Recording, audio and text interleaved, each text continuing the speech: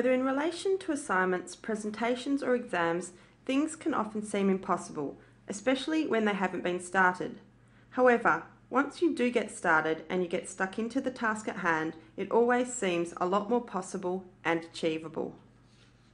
This workshop will help you get a head start on exams and will hopefully make the task ahead seem a lot less daunting. As it gets towards the end of semester, when you have assignments to hand in and reading to catch up on, it can be easy to be overwhelmed about the prospect of exams. You may feel as though there is little time to prepare for exams, and for some people it can be difficult to know where to start. This workshop will get you thinking about your upcoming exams and will provide you with some simple and effective ways to make exam preparation easier and part of your everyday routine. So here are Study Smarter's 3 top tips for getting a head start on exams.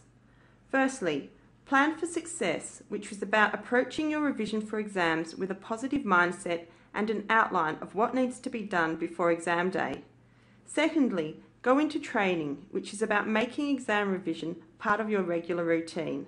And finally, it is important to be cool under pressure, which is about getting the best out of yourself on exam day. So let's start with planning for success. Before revising, you need to identify what you're up against. You should carefully examine your unit outline, paying close attention to the learning outcomes, that is, what you are supposed to know and be able to do by the end of the unit, and it is also useful to determine how much each exam is worth for each of your units. Here is an example of how the learning outcomes may appear in your unit outline. You need to consider what each of them require you to know or do and how they relate to the course content. The exam weighting will highlight how much your exam is worth in relation to your overall grade and may indicate the amount of effort you need to invest in your exam revision. Past exam papers are another valuable way of getting familiar with what is expected of you. When examining past papers, it is useful to note the length of the exam, the weighting given to each question, the types of questions asked, and the instructions. Past papers can also be used to get an idea of the depth and breadth of the study required. However, keep in mind that exam formats and course content may change over time. You can assess past exam papers from course materials online. To find out the details of when and where your exams will take place, go to Student Connect. Your personalised exam timetable will be published here around 4 weeks before the end of semester.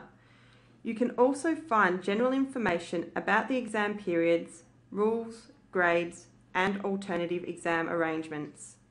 In order to plan for success, there are several things you can do. You can make a list of topics that will be covered in the exam.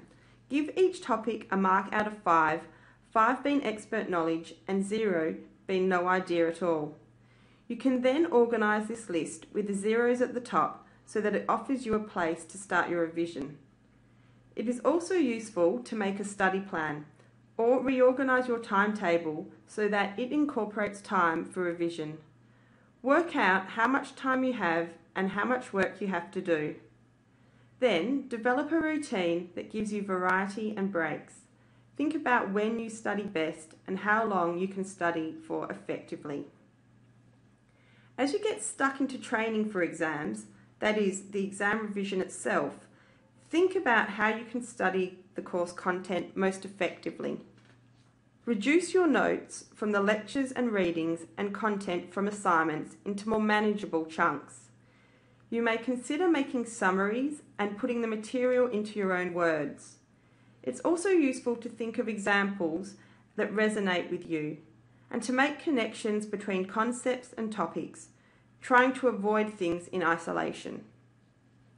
It is also very useful to put yourself to the test. Practicing taking past exam papers may not feel like the real thing, but practicing under exam conditions will increase your awareness of how you perform under time pressure, and it will also highlight areas that may require further revision. Be aware of what you don't know and make your weaknesses your strengths. It is also valuable to engage in active learning strategies. The the more active you are in your learning, the more likely you are to retain knowledge and recall information during the exam, especially if you engage in a variety of learning activities. So try to go beyond just reading by yourself and discuss your studies with other students, amongst other things. You may also find it helpful to use memory techniques to retain the course content. Mind maps may help you to look at the big picture and how things in your unit fit together. Mnemonics can also be useful, that is, memory triggers for recalling information. If you have a look at the example on the screen, Roy G. Biv is an acronym for the sequence of colours commonly described as making up a rainbow. Never Eat Soggy Wheat Bix is a mnemonic device used to remember the directions of north, east, south and west. Try to develop some memory triggers for your course content. When it comes to the actual exam day, it is important that you try to remain cool under pressure. This may involve being aware of your stress triggers and trying to avoid them. Stress releases adrenaline into your brain, which blocks short-term memory. It can also create a negative frame of mind, panic, and poor exam performance. It is also important to remind yourself that it will all be over soon. Everything seems worse and more urgent when we're stressed, so learn to relax and keep it in perspective. Also, use your time wisely. Organise your life so that you can cope with the lead up to exams.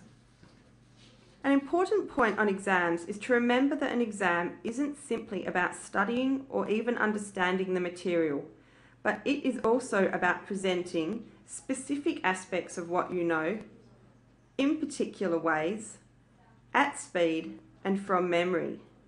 This means presenting only what the question asks for in a manner that suits the exam type, whether it's a short answer response, an essay exam, a case study, or even a multiple choice question. It also requires you to present information at speed because there is limited time to think, plan and write during an exam. And you are also relying on your memory because there isn't usually the time or the opportunity to look up things you can't remember, even in an open book exam. So let's look at some of the most common exam types. For a multiple choice exam, it is useful to prepare by knowing key words, definitions, processes, and relationships between ideas, concepts, and theories. During the exam, read the question stem carefully and answer before reading the alternatives. This allows you to make a clearer and more accurate choice. If you don't know the answer, you may consider narrowing down your options, making an educated guess, or coming back to it later. It can often be useful to circle any questions you're unsure of and return to them later, as getting stuck on hard questions can often be a waste of time and can make you feel anxious. When it comes to short answer exams, they tend to require factual information and description. They may require you to provide definitions of critical terms and offer some interpretation and analysis. In short answer exams, it is important to get straight to the point, as marks are given for key words. There are usually a specific and countable number of points to make for short answers, so as part of your exam revision, lay out and number the information required for likely answers. It is also important that you don't waste words, so practice writing precise, concise answers at speed and check for wordiness and unnecessary detail. You may also find it useful to use dot points and diagrams in your short answers where you feel it is appropriate. Case studies require you to practice applying knowledge and your thinking, reasoning and decision-making skills to a real-life situation. They require you to summarise events by providing an overview of key words, phrases, people, positions, timing and key trends. They require you to define central issues and/or problems, as well as analysing and applying theories, ideas and knowledge that was discussed in the unit. They also require you to make recommendations and detail how solutions may be implemented. When it comes to exam essays, a good essay is precise. It sticks to the question and answers it precisely by providing information that is relevant. A good essay is also clear in the language that it uses. It has a clear argument or perspective so that the examiner knows from the outset what you plan to say. A clear structure will then allow the examiner to trace the development of your argument throughout your essay. A good essay will also be well argued. It should be critical and analytical and engage with debates on the subject, explaining why something is significant rather than simply describing what research there is or what theorists have said. A good essay will also provide reasoning and sound evidence.